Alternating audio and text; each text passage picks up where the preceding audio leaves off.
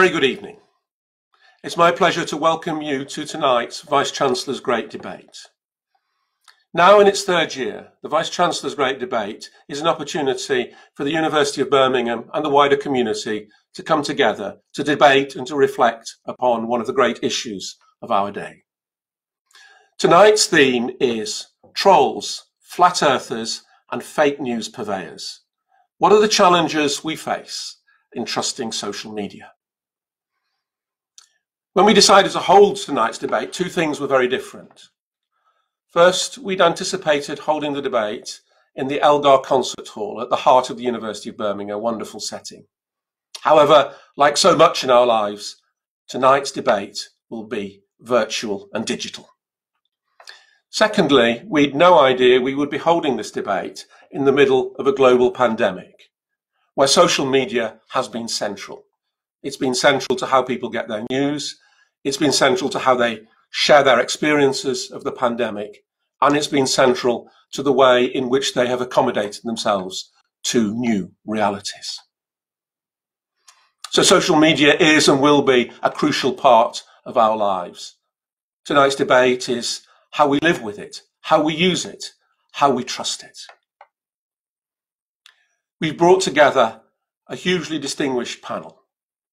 They are Anne McAvoy, Senior Editor at The Economist and a regular presenter of Free Thinking, Radio 3's Arts and Ideas magazine. Isabel Oakeshott, writer, broadcaster, public speaker, and former political editor of the Sunday Times.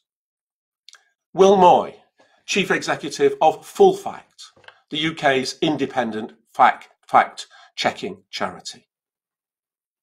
And Professor Alice Roberts, anatomist, author and broadcaster, and Professor of Public Engagement in Science here at the University of Birmingham. And I'm delighted to welcome back Rutula Shah once again to moderate tonight's debate. Rutula is the main presenter of Radio 4's The World Tonight. She started her career here in Birmingham on their Midlands production training scheme. From there, she moved to the Today programme, editing it for 8 years before joining the BBC's World Service. She's also a regular presenter of Any Questions and has chaired each of our Vice-Chancellor's Great Debates. Rutula, it's a great pleasure to welcome you back, and I am now handing over to you to steer this evening's great debate. Thank you, Sir David, and welcome to this year's Vice-Chancellor's Great Online Debate. I'm sorry not to be in Birmingham, but this is our new normal. We can be together, but separately. And it is, of course, the internet and the kit and caboodle that comes with it that is enabling us to exchange views remotely. And it is, of course, fundamental to the discussion we're going to have tonight. Trolls, flat earthers, and fake news purveyors. What are the challenges we face in trusting social media? But let's step back into the old world for a moment. There used to be a saying in journalism, and I hasten to add it was just a saying, which is never let the facts get in the way of a story. And I'd like to think it wasn't bandied about by the panel tonight. But it is undoubtedly a feature of the online world that we all now inhabit. And there are levels of this tweaking of truth. There's the white lie of the carefully curated bookshelf. I'm saying absolutely nothing. There's also the sort of more serious political issue of the doctored political video. There are the loud, hyper-partisan voices unwilling to accept anything that doesn't fit inside their political bubble. There are the earnest Twitter threads promising some sort of groundbreaking revelation. And let's not forget the people touting concoctions that will cure you of coronavirus. I could go on and on and on. So who or what should you believe on social media? How has this cacophony of voices and opinions affected our public discourse? Should we celebrate the idea of the more the merrier? Or has this democratization of opinion and the exchange of ideas actually revealed a darker, more malevolent side to society? Well, there's lots to get to grips with. On our panel today, Anne McElvoy, Will Moy, Isabel Oakeshott and Professor Alice Roberts. Welcome to you all. I'm going to begin by giving each of you a couple of minutes to set out your thoughts on tonight's debate topic. Then we'll open out the debate and take on board some of the questions that have been submitted by our audience. But I'm going to ask you to begin with 2 minutes. Anne McElvoy, if I can come to you first.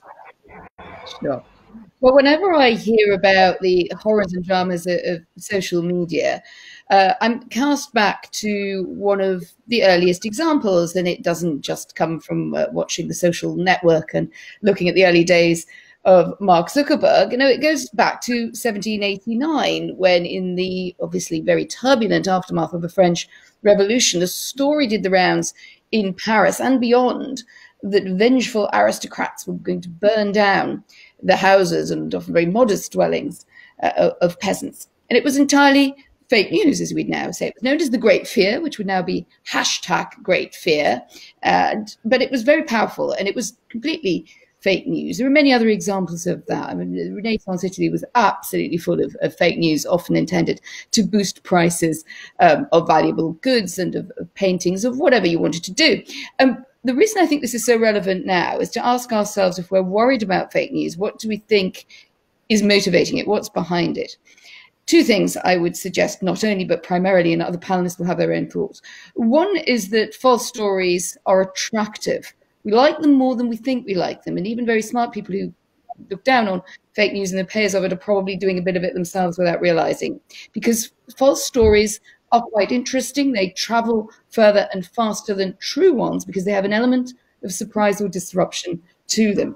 The second reason is that they're convenient, and whoever started the Great Fear in 1789, or the merchants in Italy who wanted to use fake news to raise prices or to get back perhaps some territory from an enemy, are just doing what those in politics who are accused of fake news are doing today. They're trying to grab bits of territory and hold on to it by getting our attention, and they're not so concerned about the truth. Does it matter? I think we'll come to that, so I'm going to keep my thoughts short. I think it does matter. I think measuring the impact of it, however, is imperfect. And I think a lot of things that people think are fake news are often things that have some basis in truth that they may not want to hear. So they notice the distortion, but they don't notice the kernel of truth. I'm going to leave that there because I think I like Richard's introduction about sayings of journalists. And one that I always remember when 24-hour news got going was never wrong for long. So that's going to be my point. We won't say who that refers to. Professor Alice Roberts, 2 minutes from you, please. Thank you. Well, I think it does matter, and it matters a huge amount. I think that it's very clear, especially in the situation we're in at the moment, that the powerful tools we have at our disposal for reducing human suffering, for making sure that we don't outstrip the capability of this planet to sustain us, are there and are within our grasp, and fake news threatens to diminish that. And that means having a negative impact on the planet more widely, but it also means having a negative impact on humans, and it does translate into loss of life at the end of the day. So we can look back to H.G. Wells, who wrote essays in 1936 looking forward to the democratization of knowledge, looking forward to a time when there would be a world brain, when all of our ideas were completely interconnected. And he celebrated that, and he thought that it would be a time of peace and harmony. Now that our ideas are interconnected and we do have this democratized access to knowledge, it's perhaps not quite as peaceful and harmonious as we expected it to be. But I think we can understand that if we think about the relationship between knowledge and power. There's always been a relationship between knowledge and power. There still is a relationship between knowledge and power. And I think that democratization is something that we should celebrate, but we also need to understand how that's going to destabilize some of our politics. We saw a shift from the way that knowledge was bound up with religious institutions. And let's not forget how outrageous it was when the Bible was translated into English, letting everybody read it for themselves. And we see a shift from religious institutions to governments, to the legal system, to media. And now in the 21st century, we're seeing another shift as well, So perhaps the instability is something that we should have foreseen. We should have been able to, or H.G. Wells should have been able to realise that perhaps it wouldn't be quite as harmonious a path, at least, as he expected. I think universities are crucial in this. I think universities are crucial because they're at the forefront of knowledge, which can help us enormously. And they're also great institutions focused on education as well. And we need people to be able to spot fake news and to be able to distinguish that from real facts. Thank you very much. Isabel Oakeshott. Well, I think that the coronavirus crisis has really shone a fierce spotlight on the power of social media and the ills that fake news can do. But at the same time, it has also shown just how much of a force for good social media can be. If we look at, for example, Captain Tom Moore, that whole thing took off as a result of social media. So it's not just a negative force. And I think in terms of the impact, Anne was talking about measuring the impact. It's very obvious from the coronavirus just how powerful and real the impact can be. I was trying in preparation for this debate to get to the bottom of where the loo roll crisis began. Exactly why did everybody start stockpiling loo roll? And I tried to trace it back and actually had very little luck in this. But I do remember right at the beginning of March being in a hairdressing salon for rather a long time. And the hairdressers there were all talking about the need to stockpile loo roll. Now, this was well before lockdown was even a thing. And my sense is that they almost certainly got this loo roll thing from Facebook, and then it spiraled. And once it builds up momentum, it then has a kind of self-fulfilling prophecy. Word goes around that loo roll's about to run out, and before you know it, the shelves are empty. And we saw that spilling over into all sorts of other goods that there was absolutely no need for anybody to be stockpiling because there were no food shortages. So this impact is really very real. In terms of just how severe the impact is, I think that the what Trump likes to call the mainstream media has such an important role here. And where I think the difficulty lies is in the new sort of branches of mainstream media, which is their online offering. So, for example, Mail Online, which is the biggest purveyor of news in the world. And, the online branch of a newspaper, as it were, is a whole separate operation and works entirely differently, and speed is of the essence. And yet it still has that newspaper's brand. So it is seen as, a more established and responsible purveyor of news.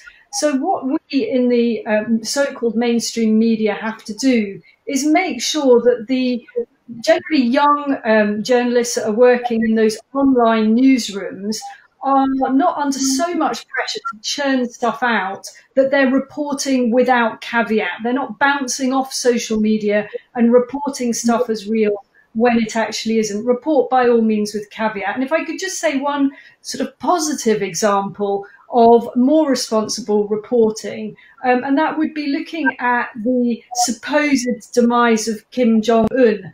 And, this was obviously doing the rounds on social media, but I think mainstream media were very restrained about it. I looked in vain for a report from the BBC at that time about Kim Jong-un dying, and there was absolutely nothing there because the BBC had done what the BBC should do and just waited, gathered information, realised that this just didn't have any actuality, and they didn't report it. So those sort of trusted sources of media are still doing their thing. I don't think we should become too disheartened. So a healthy dose of cynicism and a reference to hairdressing. Oh, the fantasy of going to the hairdressers. Will Moy. Thank you. In a world with more information than ever, it's harder now to know what's true and what's not. And all around us, we see people exploiting that difficulty for political gain or financial gain, or hurting other people by being careless about the facts they spread. Bad information ruins lives. It promotes hate, it damages people's health, and it hurts democracy. And right now, people who choose to misuse information have an easy time of it. Full Fact is a charity. We fight bad information. We're independent fact checkers and campaigners who try to find, expose, and counter the harm it does. And we do that in a few different ways. Firstly, we're a direct source of information for the public. Millions of people come to Full Fact to get information they feel they can rely on fact-checking important claims in public debate. Secondly, when we spot things that are wrong, we ask people to correct the record. And thirdly, when we spot patterns in how bad information comes to affect public debate, we intervene and ask for systems changes, whether it's from government or from newspapers in how they handle corrections, or official statisticians in how they communicate, or now more and more the internet companies in the choices they make about the information all of us see. Coronavirus has shown us some of the most damaging parts of this. It's shown us not only people taking health advice that could kill them or hurt them, but also people using this story to jump on with old hatreds and stir up traditional, well-known forms of hatred that don't need any more airtime than they already get online. We've seen people at an extreme attacking cell phone towers and people who work on them out of scared up fears of new technologies. These are real harms. What we have to remember is that free speech has real benefits, and that trying to tackle these harms cannot come at the cost of being an open society. And I think one of the hardest debates we're going to have over the next few decades, not in one go, is actually how we find a new settlement in this new information environment between the harms that false information really can do and the imperative to maintain free speech in an open society. Thank you very much. So you all agree, essentially, that there is good and bad to be had here. There are countless surveys where people say they don't trust social media, and yet we also know that the main social media platforms are increasingly a very, very important source of news for millions of people. So is it trust that there's a problem? Because actually people are saying they're wary of what they're seeing here. Or is it the nature of the debate that flows from what we're all seeing and reading and absorbing on some level? And I wonder what you think about that. I would say it's a very interesting question, because I think it depends what you think the status, and I'm sure we'll want to come to this, of what the status of the platform is. And is it a publisher, as many in the mainstream media, so to speak, we will speak fluent Corbyn now. It is a platform, as far as I can say, that is publishing. It is a publisher. Obviously, the social media companies are very keen not to be classified as such, because that would open them to much greater liability. And they see themselves, if you like, as a channel. So I think with the last point, quite rightly, there is this balance between free speech and avoiding harms or decreasing harms, which are very real, and I really don't intend to play them down, particularly when it comes to the virus or aspects of hate speech or politically motivated dissemination of wrong facts, which are intended to do damage and close the debate. But I do think in the end, I think it can come close to just complaining about humankind. And I think if you're looking back, and I just chose a couple of things from history, we will always see that fascination with something that is new, which is spicy, which is disruptive, and which may also, and quite often is, wrong. I am more concerned that we want to hold feet to the fire, that the platforms who are making an awful lot of money, advertising funded from doing this, are kept in the debate, and not with a view to them all being sort of regulated in some Soviet way, but they cannot, I think, go on at the moment having it both ways. They are making massive revenues from the dissemination of this information. And if anything, I'm very surprised, if I'll just sort of put one label on it, but quite a lot of sort of liberal, small liberal, whatever you want to call it, progressive people are reasonably calm about this, in the way that they're always very worked up about the Daily Mail or the mainstream media. We heard Mark Zuckerberg this morning saying that Facebook is going to take down articles that promise false cures for coronavirus and 5G misinformation and so on. Is that enough? Will Moy, is this question of trust one that we should place firmly on social media companies rather than in our own hands? I don't think we should get too hung up on the question of trust. People's self-reporting of who they trust and under what circumstances is deeply unreliable, ironically. And of course, we've had highly influential media outlets that many of the public would say they don't trust to tell the truth for decades. So simply asking people, what do you trust, is not a great guide to what will people pay attention to, what will influence people's beliefs and their behavior. What people are paying attention to in the older generation is still TV. TV is still the largest source of news in this country, and it's worth remembering we have not shifted fully into the online world we will be in. But the younger generation particularly is far more in that by default, and it's hugely important media outlets, some of which many people haven't heard of.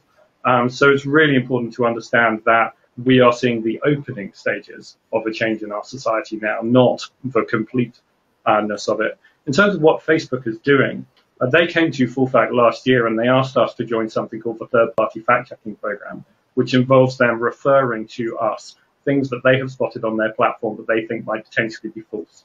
And if we fact-check them and find them to be false, they will flag that to users of Facebook and say, you're thinking of sharing this. Before you share, would you like to read this fact check? People still have the choice to share or not to share, but they get that extra information from independent fact checkers at that point. That is useful. It is useful in preventing health harms. It's useful in emergency situations, such as after terrorist attacks. It's useful in tackling election interference. Is it enough? No, it's not.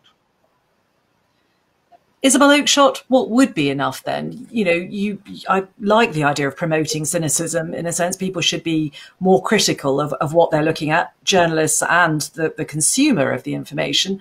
But who else should we turn to? There is this constant fine line between regulation and free speech. Yes, absolutely. I mean, I think there's a sort of generational opportunity here.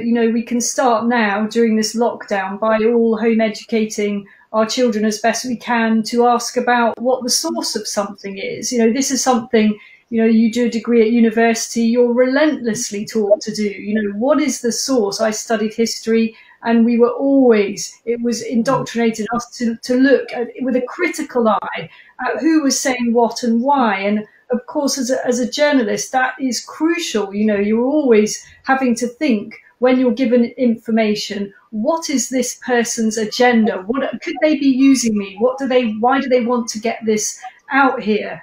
And crucially, this sort of sense that if something seems too good to be true, if it's too funny, if it's too ridiculous, then it probably isn't true. So it's sort of getting the new generation who are going to be, as Full Fact was saying earlier, they are going to be they're already transitioning into a arena in which the traditional media is playing a minimal part, taking a very critical starting point to everything they see. By all means, share it and laugh at it and, have some fun with it, but know the difference. And that actually can be really difficult. I mean, I was thinking back to one of the early, really funny videos that went round at the beginning of the lockdown of what seems to be the Chinese authorities cracking down on a local resident who had refused to stop at some corona check borders, and he appeared to be sort of trapped under a giant fishing net. And it was actually a really funny video, and I still don't know whether it was true or not. It was it could have been true, who knows? So you just gotta, not take it as gospel, and if you're that interested, look into it, but having that skeptical starting point.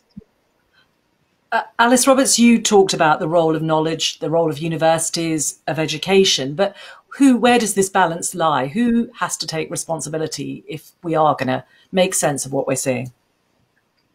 I think everybody does. So I agree completely with Isabel. We educate our children. We ask them to be critical, to look at sources. As universities, we have a role to play. The funding bodies have a role to play. The way the funding bodies look at our research, all of that is part of the discussion. So I think it goes from individuals all the way up to institutions and then up to government as well. And is there a role for regulation if you think there's government responsibility? I think there's government responsibility to about integrity and about sources of information. And it's very worrying when we have leaders questioning trusted sources of information. and, trying to cast aspersions on those, because, we do have situations where people are saying, yes, I'm being critical about my sources. It's just that they're not trusting the sources we would like them to trust. If we think that there are sources which are, generally speaking, about doing good in the world, about looking after people, not about territory grabbing, but about looking after individuals and looking after the planet, we somehow need to shift it towards that. But it's very difficult. I mean, Birmingham was host to the UK's first Flat Earth Convention. I don't know if our Vice Chancellor was aware of this a few years ago. Not the university, but Birmingham itself was host to a Flat Earth Convention a few years ago. And a researcher went along to that convention just to try to understand the arguments and try to understand what people were saying and why they were coming up with this idea. And what they were saying was very similar to what Isabel was saying. They were saying we must be critical about our sources. But what they were saying is we must not trust the scientists. We must not trust the main... Very different conclusion. Well, let me open it up to the questions that we have, and we've had lots of really great questions. Trevor Hardy, actually, this flows very nicely from what you were saying, asks, as scientists, we use logical inquiry and empirical data to find the facts and dispel misinformation. How do we convey these scientific facts to people that are either unwilling or incapable of understanding the empirical facts presented to them? Well, Moy, this is kind of your day job. I mean, it is a challenge, isn't it? People don't always want to believe what is presented to them. And once there's evidence to suggest, once the untruth is out there, it's quite hard to unpick it. Yes, although that evidence actually, when people tried to reproduce it, turned out to be hard to reproduce. And that's the scientific process for you in a nutshell. Knowing what you know at any one point, you may know something different further down the line. And that should engender a certain amount of humility in all scientists. That business, that description in the question of we use empirical knowledge to get facts that can drive decisions. Well, let's start by examining that a little bit. There's a lovely study which presented people with a table of data and asked them to find the trends in it. And then they put the labels on the table of data, which were about gun control, and asked them to have another go. And what they found was, of course, once people knew the topic, their brains kicked into gear and we did all the things we do as humans. And they came up with answers that they liked based on their political views. But people who are highly trained in numbers had more tools in their toolkit to help them do that. So even those of us who are striving to provide rigorous factual evidence should start by being a bit humble about what that looks like and recognize not just the limits of our process, but the limits of our knowledge. That famous question, whose GDP? It's not yours, it's not mine, it's yours, actually has a grain of truth behind it. Our reliance on aggregate and average views of the country can tell a very full story about many people's lives and in some cases most people's lives. So having said all that, having been realistic about the limits of knowledge and being open with that about people, to give them power, not take power to the experts, then the next thing is actually communication is hard. And the people who are really good at finding knowledge are not necessarily the people who are really good at communicating knowledge. And we have some brilliant examples of people who can cover both sides of that equation. We're very lucky, and I'm sitting in this panel with Alice, and I'm privileged to do that. But there are not that many academics who are equally comfortable on both sides of that line. The career structures for academia do not reward academics taking the time to put into that kind of work. I've been really pleased to see the work of the UK and a changing Europe on the Brexit debate, which has pushed academics into that space very fruitfully. But we need to recognize that communication is a skill and a discipline and needs tools that we need to encourage into the academic space and vice versa. Well, Alice Roberts, if I can bring you in then, the facts move, the facts change, and we're seeing that with coronavirus very clearly. Is it about communication, or is it then about the fact that we're often trying to suggest there's certainty even about the facts when perhaps there really isn't? And is that the thing that we need to teach people? I think there's a lot of questions within that question. One of the really important issues around science communication is the communication of uncertainty, and we're seeing that really thrown into relief here with coronavirus. because it's a time of high anxiety and it's a time of enormous uncertainty, and people are reaching out for certainty. Now, outside of that epidemic, we see that happening in other ways. We see it quite regularly within the field of alternative medicine, where I would agree with Tim Minchin. It's either medicine or it's not. There's no such thing as alternative medicine. People turn to alternative medicine in extremis. They tend to turn to alternative medicine when they've tried everything else and they're desperate and they're anxious and there's a certainty being offered to them. And that's what we're seeing. You know, there are lots and lots of cures that have been floated out there for coronavirus. You know, some of which have emanated from some of the world's great leaders. And, you know, we're seeing people wanting to grab certainty in a time when actually the science itself is uncertain. And it was interesting that the Royal Society came out this week with Brian Cox saying, you know, it's really important that we don't deliver that message of certainty, because that's how we're going to lose trust. If we say we are following the science, then we're going to lose trust. The science is not monolithic. Science is a process. And the data we have is constantly evolving, and the predictions are constantly evolving, and our response should be constantly evolving. So we need to somehow the conversation. If I can bring you in, that's a subtle and a nuanced answer. There isn't the space, is there, necessarily to be that subtle and nuanced on social media?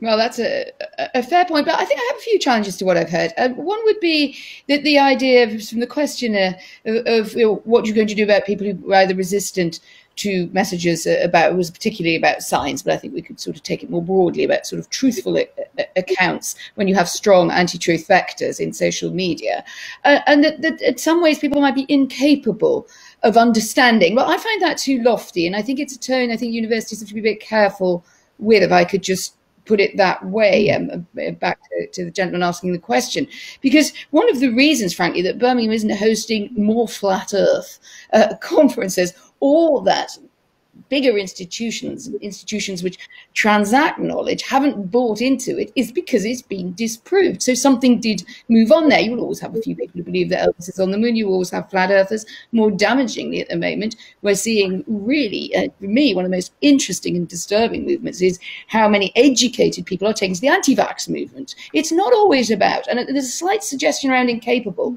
that you're just a bit too stupid. You know, what can we do? Hey, it's so difficult dealing with you. I think when we get into that, and I'm not saying academia is the only place that does this, I think aspects of the media do it, aspects of politics do it, and certainly in the Brexit debate, it's been a tone. It's like, what can we do? They're so stupid. And I think when you get there, you've lost the argument. So if someone's being incapable, and it's probably, it may not be the people that you think it is. But I would say we do know that there can be turn points in these arguments, either tragically because people are affected by the consequences of their actions, coronavirus. One hopes not so much with the anti-vax movement, but it is there, and you all know that it is there in what has happened with the uptick in measles and mumps. People do learn; they're very capable of learning. It's often too long a process. What we should be looking for is how we shorten that process, and how we make that information or correction appealing and not just a lecture. Isabella, I am going to come to you, but I just want to drop in. It's interesting. Another one of our questioners, Rachel, actually picks up a similar point. She says, does the misinformation spread on social media simply not reflect a gap between ways of communicating current science and the average member of the general population? And is this gap not perpetuated by elitist academic institutions, paywalled journals, and writing in language not understandable to the general public? I throw that in there, Isabel, because it's again a similar point to the one we're discussing. Yes, I mean, I think as a breed, academics are very poor communicators. When I was political editor of the Sunday Times, I used to dread dealing with academics because their world was very much on the one hand, but on the other, and round and round and round we would go in our conversations with me trying to get something that was quotable, and there would be far too many caveats. And you know, when you're reporting, what you want is something crisp and clear. This is why it's so wonderful working for the Daily Mail, because everything's black and white in Daily Mail land, and that makes the job much easier. And I think academics don't help themselves with that lack of understanding about how the media works. And it's fine if there's uncertainty, but they've got to be clear about the fact there's uncertainty, and there are ways of communicating uncertainty. And I think that has been a massive problem in the coronavirus crisis. I mean, look at what's going on now with the teaching unions, who are asking for evidence, and not just evidence, but proof in some cases, that there won't be a risk if we open the schools again and bring children back. Look, there's never going to be proof that there's no risk, and something's gone very wrong in the communication of the science around coronavirus, where a apparently respected enormous trade union can actually use language like that. So I would appeal to academics to be much crisper in their line of arguments, and to understand better how the media works, what they're looking for. And unfortunately, it does sometimes mean producing sound bites. It doesn't mean that you have to be false to the information as you understand it. You just have to give a bit more clarity. And if you don't know, say you don't know, and we're going to have to live with that. Alice, I'm going to let you come back briefly and then we'll move on. Yes, I do think, I mean, just picking up on that particular clash and communication breakdown, because that's what it is. I think that there are problems on both sides. If you've got some people saying, we want you to demonstrate that it's absolutely safe for us to make this change, whilst on the other hand, you have politicians saying, it is absolutely safe. And that's what we've had. So somehow we need to get back into the nuance of it. The politicians should be saying, we will make it as safe as we possibly can. They cannot make these guarantees. And if they make those guarantees, they lose trust. And of course, immediately the teachers are going to go, you can't make that guarantee. We should come back to social media because that is what we're here to discuss. Obviously, coronavirus is a big part of it right now. I want to turn to Chris Collins's question. He or she says some countries have introduced legislation to curb fake news, such as Singapore's Protection from Online Falsehoods and Manipulation Act. However, with governments around the world becoming increasingly censorious and autocratic, are we between the devil and the deep blue sea? Isabel, I wonder what you think about that. And I should say that act allows for 10 years imprisonment for breaking the law. And the government says, obviously, it's to protect people from online falsehoods. Critics say it's a way to silence criticism of the government. Yeah, I don't like it. Instinctively, I don't like it. I think it's the thin end of the wedge. You know, what is one person's idea of unacceptable and dangerous is another person's idea of just putting a different point of view. And I think that politically becomes very dangerous territory. I also think this is a bit like standing under a waterfall and trying to catch the water in your hands, and Niagara Falls at that. It's an impossible tide to turn back. And I think that such legislation runs a risk of being quickly discredited because it simply won't be able to match the kind of torrent of nonsense and borderline offensive material which may or may not actually come under the letter of the law of being dangerous. I think we're in a very, very troublesome landscape there, and it's better not to go there with the regulation. Will Moy, you alluded to the importance of free speech. Where do you stand on this? There are proposals, I think, here in the UK for Ofcom to have new powers to force social media to act if they see harmful content and so on. But how much further should that sort of regulation go? Yes, and it's important to say those proposals are much broader than just whether information is true or not. So they cover the full range of what the government likes to describe as online harms. They also point out about the Singapore law that it's a lot more than the thin end of the wedge. That wedge is firmly inserted at that point. And any choices made by open societies in this context can be used as excuses by other autocratic governments around the world for much worse action. We have to be careful of the responsibility we hold there. That said, the non-regulation argument essentially says that the internet companies, for commercial reasons in California, will set their terms and conditions, or in other countries around the world, some of them less open societies, will set their terms and conditions of what can and cannot be said, and those will be enforced. And so the balance between free speech and harm will be decided by Mark Zuckerberg or Jack Dorsey or someone like that. I think that these decisions should be made through open, democratic, transparent processes. I think they're enormously nuanced. If we take another international example, Germany has very strong laws against promotion of Nazism. And that is many people feel appropriate in its cultural and historical context. Nobody necessarily has to believe that the line should be drawn exactly in the same place in Germany as it is in the UK. But however that choice is made, I would like to see it openly, democratically, and transparently debated. That is not happening at the moment because Parliament has dodged the issue. Alice, I wonder where you stand on this. I think that free speech is, as Will says, absolutely essential to an open society. It is also part of how we move knowledge forward. And Isabel, right at the beginning of this debate, flagged up the fact that social media isn't all bad. You know, there are really good aspects to it as well. And, you know, certainly within science, we can see the way that that works, and that, you know, we publish our findings in academic journals, but then once they're published, and sometimes even before they're published, they're released, they're out there.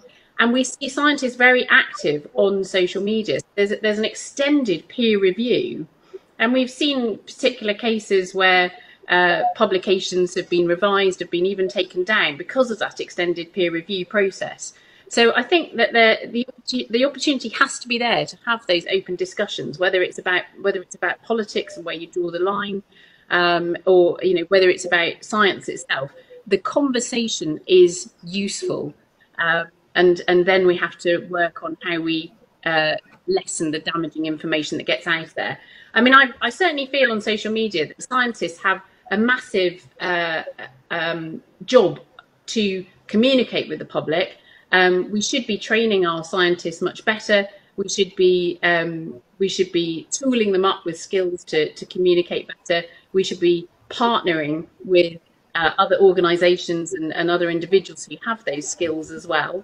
And, you know, we need to be getting our voices out there. There is this flux, there is this Niagara Falls, but somewhere within it, we need to be pumping out the trusted information as well. Anna, I just wonder, though, everybody's defending free speech, and if Singapore's law is a rather extreme example, what do you say to those who point to the bullying that goes on social media, that would say that, in a sense, it can be simply a license to speak with impunity?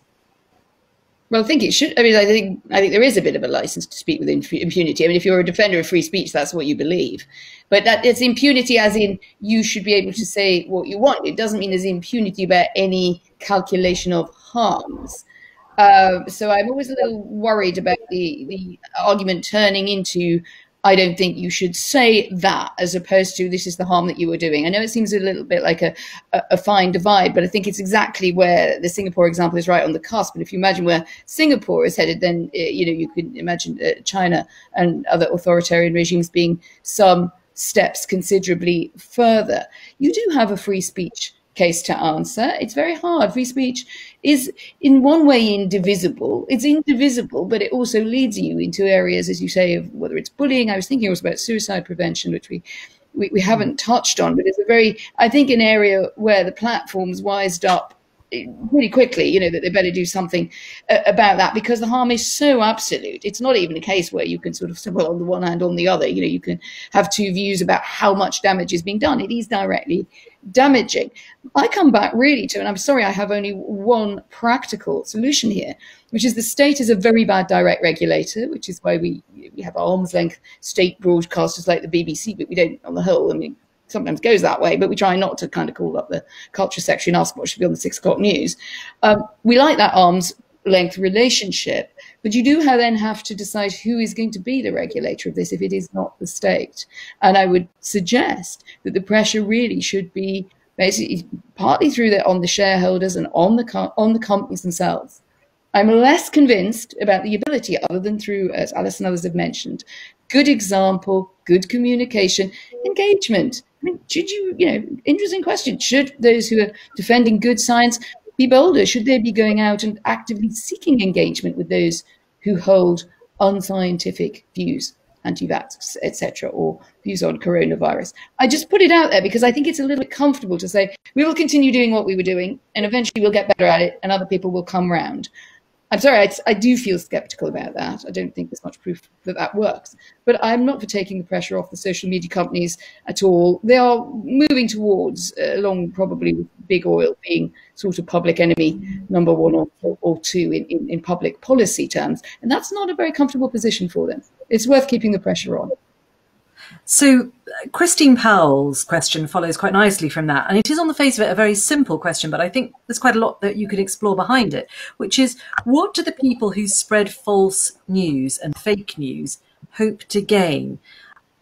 I think this question of agendas, which actually I think, Isabel, you brought up at the beginning. I mean, there are many agendas about why people may choose to spread fake news. I mean, what do you think are the important ones?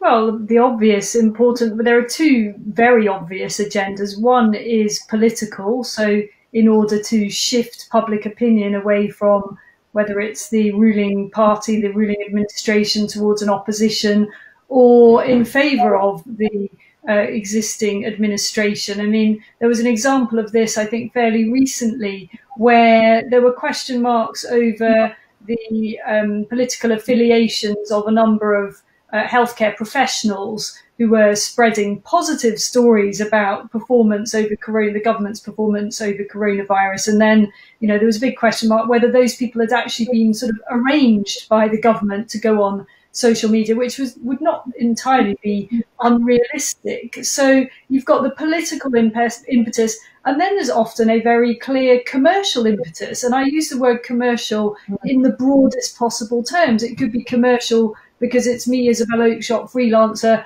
advertising myself and my, this is me sort of putting myself in the shop window and asking broadcasters to take me on and give my tuppence worth. Or there's a much rawer commercial impetus for people who are saying, actually, these existing masks are no good, people should watch out. And then you discover that actually they've got some link, a very simplistic example, but they've got some link or interest in a manufacturer of an alternative product. So that's just two examples of the type of agendas that might distort the news that is being peddled out there. And that goes back to what we were all discussing before about questioning who the source is. And that can be really difficult. Something academics are very cognizant of when they publish papers. And, when it gets into a journal, they must always list who their sponsors are. And, similarly with politicians, they have to declare an interest. So it's just that when it comes to sort of however many characters we're now allowed on Twitter, there isn't really room to declare an interest. So you're really asking your audience to kind of conduct an investigation of their own. And in a fast-paced environment, that all too often doesn't happen. It's not realistic. But Will Moy, do you think there is enough awareness of that? Actually, the political impetus, perhaps, because we take political sides in debates, but the commercial impetus and the importance of the data that's being gathered. Do you think if we need to learn to trust social media, we also need to understand what's going on behind that thing that you're scrolling? I think you're absolutely right on that. There's a new generation of media literacy for the new media environment we find ourselves in, and they're the old questions that Isabel, in fact, talked about earlier. What's your source? What's their motive? They are still crucial, fundamental questions, but there are new questions and new contexts for those questions that people are still learning and getting to grips with. One of the really interesting motivations for spreading false information that Isabel didn't mention is to help people. If you think about the people who are spreading false information about health, how many of them do you think are doing harm to their friends or family? And how many of them do you think are trying to be helpful, getting something and then putting it out there? The anti-vaccine movement is probably not full of malicious people. It may have some, but it's probably also full of people who are trying to help. And we really need to understand and respect where people are coming from in order to provide them with information that is actually useful in that kind of context. So there's a lot going on here that needs disentangling, and taking it back to that argument about should there be regulation, who should be making these decisions? The answer should be that we are making proportionate responses to specific causes of harm. So when you think about legislation in other areas that restricts people's free speech, it is normally tightly drawn. There are restrictions. You cannot, for example, advertise a product for commercial gain, making false health claims. that is an offence. You can make false health claims in many other contexts, and you can advertise in many other contexts and make false claims, and it will not be a criminal offence, although the Advertising Standards Authority will have something to say to you. But the place where the criminal law kicks in is very tightly drawn. And that, I think, is something that we should draw on in moving forward. There is not one answer to how do you regulate false information on social media. Getting into what are people's motives, what is the context, what is the subject matter, is how you find the proportionate responses and the real harms. Can I come in here again? Oh. Yes, Isabel. Yeah, I just wanted to pick up on that, because I think that's a really important point that Will makes about intention and motive. And it slightly sort of contradicts what I was saying about always asking what people's motives are. I think it's really important that we don't get to a place where we assume that everybody has a self-interested or malign intent in everything that they put out there, even if they sometimes get it wrong. You know, otherwise we're in a place that is not very good for the soul, I don't think. It's not very good for our national togetherness and sense of good spirit if we assume that everybody is out there for themselves and is trying to promote something for their own self-interest. Sometimes, you know, one just gets it wrong or puts something out there with good in one's heart. And it would be nice if everybody doesn't take as a default position that something must have a kind of negative driving force behind it. Well, I wonder what you make of Thomas Leach's question. He asks, what do you believe is ultimately at the source of young people's general distrust of institutions and organisations, and what is social media's role within that? I would have to blame politicians to an extent, because you know, they are very much to blame. It goes back to the era of spin, which, you know, sort of kind of reached its zenith in the Blair administration. But, you know, I think it'd be unfair just to put it on that regime. And, you know, politicians are still distorting, and they always will. And, you know, in the context of coronavirus, we've got politicians clearly trying to argue that black is white, you know, and they are sort of trying to put a positive gloss on things. And in the end, you know, I think young people are quite entitled to just shrug and say a plague on all your houses. And I don't believe any of this stuff as it's reported on social media either. Alice, can I just kind of fact check this a little bit? I'm so sorry, I'm reverting to type. But this idea that young people don't generally trust institutions, show me your data. Because I don't think from the evidence I've seen that is true. Interestingly, if you look at the Ipsos Mori generational analysis of the British Social Attitude Survey, young people, the younger generation, have noticeably less trust in the average man or woman in the street, which is the kind of the archetypal overall question about trust that we tend to ask, than older generations. But if you ask about institutions and specific ones, you get very mixed results. In doctors, teachers, very similar levels across the generations. In some professions, it's actually lower. So TV news readers is interesting lower. But think about the different experience of TV news readers that the youngest generation has had compared to the oldest generation. Whereas actually civil servants, trade unions, the younger generation shows a higher level of trust. So this whole we're in a crisis of trust, it's all happened suddenly, I hear it so much. They did polling in the middle of World War II where the public were evenly split about whether politicians were in it for themselves, their party, or their country. If we couldn't get a government of national unity to earn the public's trust, we need to be a lot more focused before we start saying, oh, young people these days. And I think you wanted to come in too. Yes, I think that's broadly right. And even if we take aside the demographics and we think that there is a mood, shall we say, of less trust or skepticism or even cynicism, I think that might, you know, one would be able to find a few data points for that. Well, I suspect that it's also, but when people say, oh, it's so terrible because you're not as trusted as journalists as you used to be, or the government isn't trusted, or, you know, it's endless, as you say, the sort of bad news trust stories that go around. I think trust and transparency are in tension with each other. And I think even in, you know, my age, whatever I'm now going to admit to, should we say, in the prime of midlife, that I grew up in a much more trusting world. And in some ways, we trusted institutions that shouldn't have been trusted. And the reason that we had in a number of realms, both in organized religion, sex abuse scandals that were clearly going on at the time of which we had little insight, knowledge, and certainly didn't have the information to do anything about at scale. Or if you look at Jimmy Savile, the BBC was a great example there of someone who was just trusted who should not have been trusted. I'm sorry, they're both from the same kind of area, and I don't mean that it's only about sex abuse, but the more you open up to transparency, the more that you have lots of people, the democratic will involved in lots of decisions, I think you will see trust ratings heading downwards, or at least not likely to become stratospheric any day now. And broadly speaking, I think that's okay. If anything, I will take my gamble on transparency over trust. Alice Roberts, I'm going to let you come back and then I'm going to move on. Yes, I think that when we look at those polls and you look at the most trusted people in society, then we still see that teachers, doctors and scientists fare extremely well in those polls. So it would be wonderful to be hearing more from those people. And I think that really just underlines, the fact that those individuals have a huge role to play. And Anne, I think you mentioned earlier, and perhaps I misspoke, or I didn't. I said we should be getting the information out there, but we absolutely should be combating the false information as well. And we've seen fantastic examples of where that's worked incredibly well. Discovery a few years ago did a very strange fictional documentary on mermaids. I don't know why. I don't think it was. I don't think they had a sinister intent. I think they thought it was probably funny, but a lot of people believed it.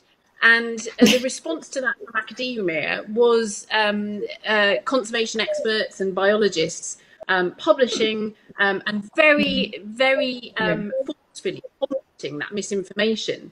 And in fact, although Discovery proceeded to make a couple more of those documentaries, eventually the public negativity about those documentaries, which was largely driven by the scientists, meant that the chief exec of Discovery said, we won't be making any more of these fake documentaries. So I do think scientists. That's a bit to your flat Earth point. Things do change. Mermaids are out. Yeah. Unicorns are in, I think you'll find. But I want to get a bit positive because we're nearly out of time. Dr. Victoria Goodyear, who's from Birmingham University, says our preliminary findings from a national survey show that over 70% of participants have increased their uses of social media, and over 40% believe that social media has had a positive influence on their physical activity, diet, and nutrition behaviours. And this is during COVID-19. And she's in the light of this, what guidance would you give on how to deploy social media to develop support and enhance health during a global pandemic and beyond? Alice Roberts, that's got to be a question made for you. Yes, I think that the potential there for helping people, for supporting people, especially when people are on their own at home and they can't make use of their usual networks. They can't even, doing things like going to the gym, keeping fit in a small enclosed space. And I think the use of social media to focus on health has been one of those things which will come out the other end, I think, from this, and celebrated. And I think it will continue. As a personal story, my godmother was wondering how to keep fit at home, and I put her in the direction of Joe Wicks, and she's been doing that every day with a group of friends, and then they all get together and chat about it afterwards. So there is the possibility there of social media having a massively positive impact. And I know Victoria Goodyear very well, and her research is much wider than that, and it's about the impact of things like wearable devices. And it kind of goes back to something we were talking about earlier. We worry about the younger generation. A lot of Victoria's research has shown that, in fact, children and teenagers are very sophisticated consumers of this type of information, much more sophisticated than I think perhaps I might be as a mother, or I might worry more as a mother, thinking that they're not going to approach it critically, and they are. I'm going to get one more question in before we wrap up. Jonathan Ward asks, to what extent might our wish to communicate with like-minded individuals on social media risk confirmation bias about news stories? And how do we effectively remain open to perspectives which may challenge our own thinking? Anne McElvoy. You just go do it. It's there. It's not too difficult to find views that aren't one's own. The sense of the question is absolutely right. We do know that social media, and certainly as a political journalist, and Isabel, I'm sure would have probably had similar experiences. It is sometimes it's like being one of those balls that sort of gathers something as it goes along, and you realise that there is a kind of a world or a room, the echo chamber, as we call it, which is very, very, very nicely where everybody's telling each other how absolutely marvellous they are. And the other thing is, if you find yourself either consuming too much or falling into, seeing as we're all capable of doing, sort of two mortal things, falling into that sort of permanently shocked tone of, I just can't believe that someone just said that. That's actually a good flag. That's the flag that you need to go somewhere else. And it doesn't mean you need to go to the wilder shores of dystopian disinformation. But if you really can't believe that people think differently from you, then it's time to make some new friends, real or virtual. Well, Maureen, but how much of a problem is it? Do we all exist in political bubbles? Is confirmation bias as big a problem as we think it perhaps is? Confirmation bias is a habit we all have, but on the bubbles, actually, the initial research again turned out not to be as strongly reproducible as you might think. So the kind of academic evidence for that is weaker than the headlines it got. But let me just put it more simply. When you went to the pub a generation ago, or even 6 months ago, did you go with a politically diverse group of people who challenged you in all kinds of ways? Or did you go with your mates who are quite similar to you and think a lot of the same things as you and read the same things as you? Come on. So we've always lived in bubbles. Alice Roberts, how damaging or how much should we worry about it? I think that just going back to what Anne was saying, I mean, I think that's just it's a general example of good practice, isn't it? And that should be there in the way that we educate our children as well, to talk to people who have different ideas from us and different opinions and different views. That's the way we shape our own views. And just because we get to a certain age doesn't mean our own views aren't capable of changing. We should always be testing them. They should always be tested back. It's evolutionary, I think. I think two things, just to respond to what you were saying, two things though that strike me isn't one of the things the deluge of information that we have on social media, which isn't quite like the 4 friends down the pub, and secondly, that actually if you dare sometimes to express a contrary opinion, you will, and I suspect Isabel can testify to this, you will get brickbats thrown at you in no short order. Now that I think is a really fair challenge, and I'm conscious I'm on a panel with 3 women. The role of women in public life at the moment compared to men is much harder, because if you stick your head above the parapet, you get a kind of abuse that I think men are not subject to. And that kind of polarized conversation online does inhibit what people choose to say, I think, in a damaging way. So yes, I think there can be an enforcing of conformity that is made much easier through the kind of publicness of social media debate. I think everything that Alice and Anne said about you choose what you take in, and you can think about having a healthy information diet is the easier side of the equation. But how do you stop people being put off being in public debate is something that does make me nervous.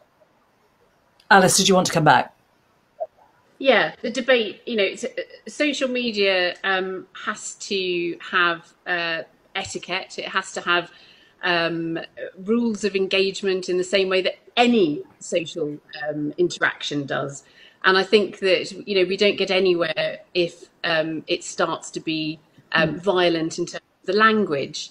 And that what we want is good, robust debate where people do actually respect each other. And I think that level of respect is incredibly important.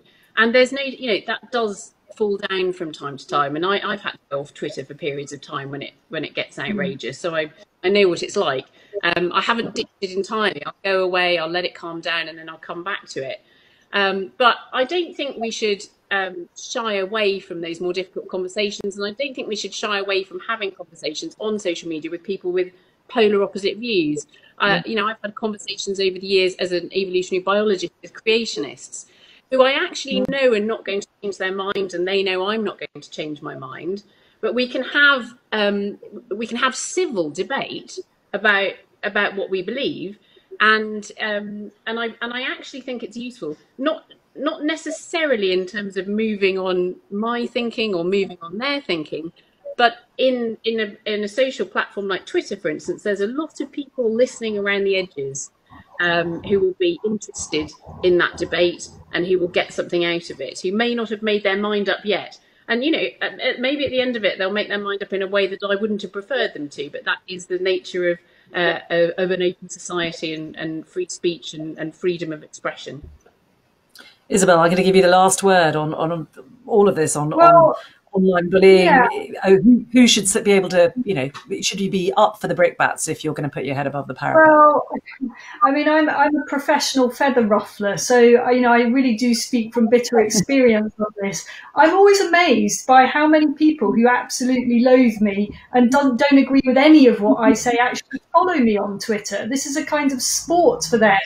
But I would say, sort of in defence of trolls, and I do hate it. I get exhausted by it and dispirited by it. But sometimes it does actually act as quite a good check on my own thought processes. Sometimes I like to see a robust alternative point of view, and it will actually slightly change my position. So this is a useful two-way thing. I'm in no way wanting to defend the misery of a pylon. It is absolutely awful being on the receiving end of that, but you do tend to know when you tweet something provocative that it's going to happen, and just sometimes it makes you slightly modify your opinion, and that must be to some extent a healthy process. It's just a pity it has to be so unpleasant. In defence of trolls, not a phrase you hear very often. Fascinating conversation. I think we've learned a little bit about being cynical, a little bit about perhaps those higher levels of trust than we imagine. Thank you very much to all our guests tonight. Thank you to Isabel Oakeshott, Anne McElvoy, Professor Alice Roberts and Will Moy. Thank you to all of you for your questions, and thank you to the University of Birmingham for hosting us all. So David, back to you. Ratula, panellists, thanks very much. If we'd been doing this in the Algar Concert Hall, I'd have been walking on to rapturous applause for a wide-ranging, fascinating, deeply engaged debate. So thank you to you all. I suppose in reflecting on what we've just been hearing, I'm left with probably three big reflections. The first is this, that sitting behind this is a sort of concern that some people have that the power of elites has diminished. And that's probably a really good thing. If you go back to printing, if you go back to the Reformation, what were people objecting to? They were objecting to the fact that people who had been excluded were now included, people who were powerless now had power. And what we see with social media is a massive extension of the enfranchisement of people. And I think, if we're Democrats, we've got to believe that that is a good thing. But it's also, from time to time, a challenging thing. And quite a lot of the time this evening, the panel's been talking about truth. And sometimes truth really doesn't matter. I think Manchester United is the finest football team. I think Jim Clark was the greatest motor racing driver. But it doesn't matter whether I'm right. And social media is a great place to debate these things.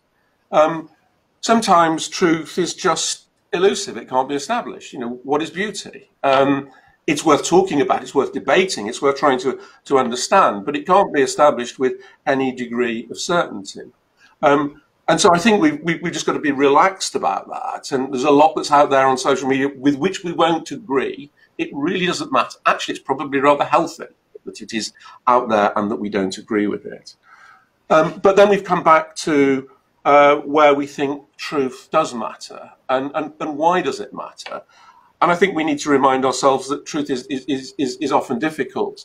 Lord Melbourne, Prime Minister in the later 1830s, said of Thomas Babington Macaulay, young cabinet minister at the time, I wish I was as certain of something as Macaulay is of everything. You know, certainty doesn't come easily. Truth is often something which is challenged and contested. And as Isabel was saying in her closing remarks, that form of challenge, even when it comes in a disagreeable form, is not without its value. So within social media, there is that capability to challenge. There is that capability to explore.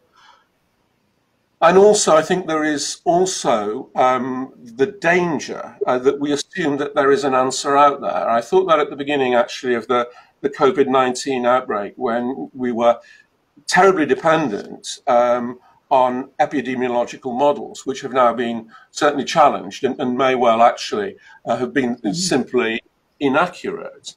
But there was a presumption, and one feels for the politicians at this point, that there is an answer out there. And one of the dangers of social media is that it does lead us to the presumption that there must be an answer, rather than actually there is a quest to understand. So where does that leave us? I think it leaves us with two things. It leaves us, firstly, remembering the importance of individuals. It's an individual choice to access social media. It's an individual choice to engage. Individuals here have agency. And individuals should use that agency. Anne was saying that, I think, during the discussion. You should explore difference. You should go elsewhere. And if you're inhabiting an echo chamber, then it speaks, in a sense, to a poverty of your own willingness to explore. And finally, going back to something that Will said very early on, of course, these are forms of communication. These are technologies which will continue to develop and develop dramatically in the years to come. And I think what we have to assume ultimately is that democracies find ways to moderate themselves. They find ways to accommodate new forms of debate, new forms of discussion. And within that complexity and often messiness, there is a way in which we actually moderate what we do, and we find truth where it matters. So I find it absolutely fascinating debate. I want to thank each of the panelists. I want to thank Isabel, Will, Anne and Alice. And Rachula, I want to thank you again for absolutely magisterial chairing of another Vice-Chancellor's Great Debate. And I hope all of you who've watched this have gained as much from it as I have. Thank you all. Thank you. Thank you.